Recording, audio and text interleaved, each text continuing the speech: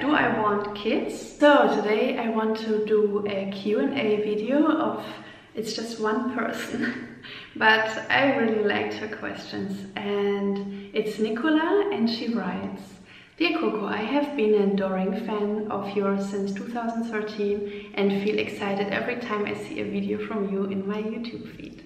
I'm curious if you would be willing to make a marriage relationship video on how you and your husband keep the spark in your relationship and how you navigate disagreements when they arise. Perhaps more importantly, how do you manage your own feelings and take care of yourself when disappointments occur? I seem to remember having in one of your videos or interviews years ago that you and he share an open relationship. Is that still the case? I'm also curious if you plan to have children or if you've consciously chosen not to. This is where I am currently in this question. I realize they are very personal questions and I apologize if it seems too intrusive. I admire you so much and have always appreciated your perspective and loving nature. If I could take you out for a tea or some girl conversation, I would. Wishing you a beautiful end of summer. Much love from San Francisco, CA. So, I hope this is anonymous enough in case you don't want to be known in this video. I'm very happy about your message, and because it's so sweet, I will start to answer it. So I will not answer everything, but I will answer, I think, quite a lot, and everything I don't answer, I will make a follow-up video if this video gets likes and people like it. If it's just a boring video, of course I will not do a second sequel of this. So first maybe I start with the easiest thing, like, do I want kids? No, I don't want kids, and I think that not everybody needs kids. We have already very many people on this planet, and every person that is just being born just contributes to the problems that we have here on Earth. So if you want to have kids, if you really feel in your body that you want to have kids, if you have a stable relationship or if you are a very stable personality and you know this challenge, raising a human, is really something that you want, then of course create kids, because I think it's an amazing experience if you have this calling.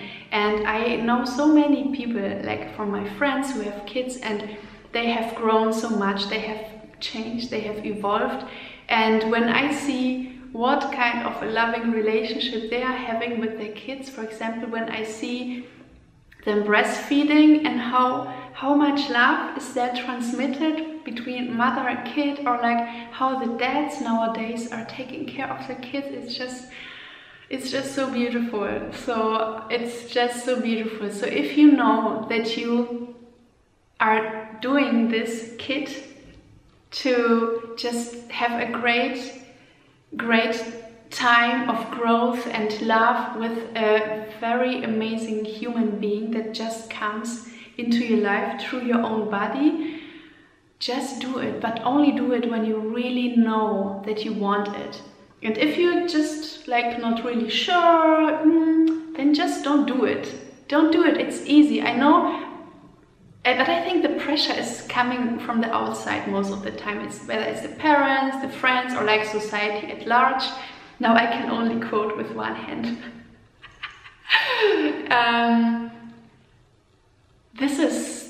This is just the things that keep us in the loop if we want to have kids or not.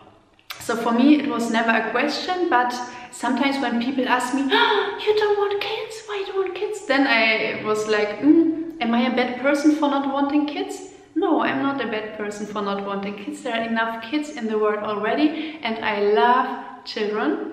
And I always get along very well with kids, and I love observing how they think, how they learn, because it just brings me to my own journey as a human. Like, how do we do everything that we do? And I also find kids quite inspiring, because especially when they still can't really lie and they're just so honest. You see in their face everything. They can't conceal that.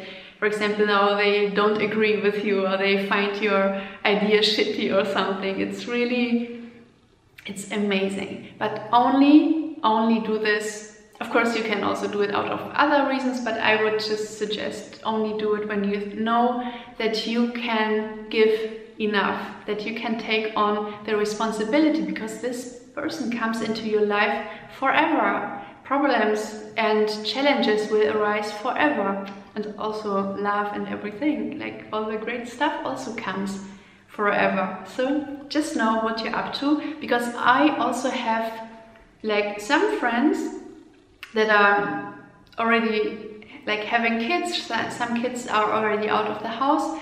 They ask me also like, how did you just not make kids? Because I wish I would also not have done the kids. It has been only a problem for me. And some relationships just really can't manage this challenge that comes with kids. And so kids are not only a blessing, but kids can be an incredible blessing that I even don't know, because I will not have a kid. And I just don't feel it. I just don't feel it. I just don't need it. I love my life how it is, and somehow I am a kind of grandmother already, because I have trained so many dancers, and now I have trained so many teachers, and they go on and train their dancers. So I already feel like I have a great family and like a heritage that is passed on. So I don't need to like have this kid experience. Yeah, this is long answer to a short question. Another thing that I will also address today is open relationship.